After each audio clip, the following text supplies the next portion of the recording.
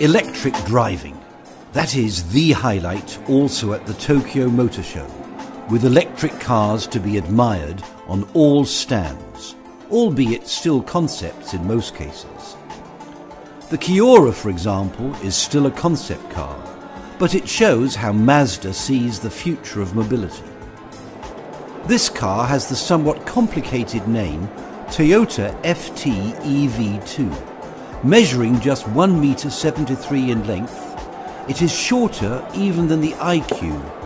Offering 4 seats, it is conceived to cover a distance of 100 kilometers on one battery charge.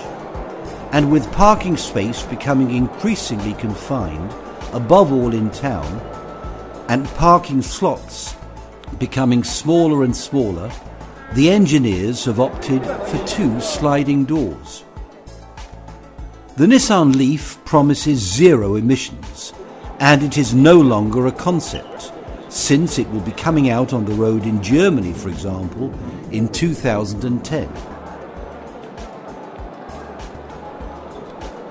The Landglider electric concept also comes from Nissan, an interesting combination of car and motorcycle.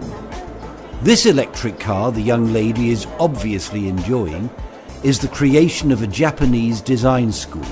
It's demonstrating at the Tokyo Motor Show how an idea can become reality. The electric future is already here.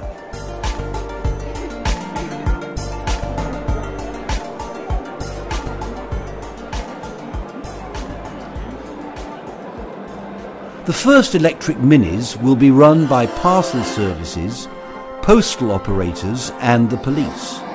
The only thing we don't know is whether this Japanese policewoman will still be smiling so nicely when she hands out her first parking ticket.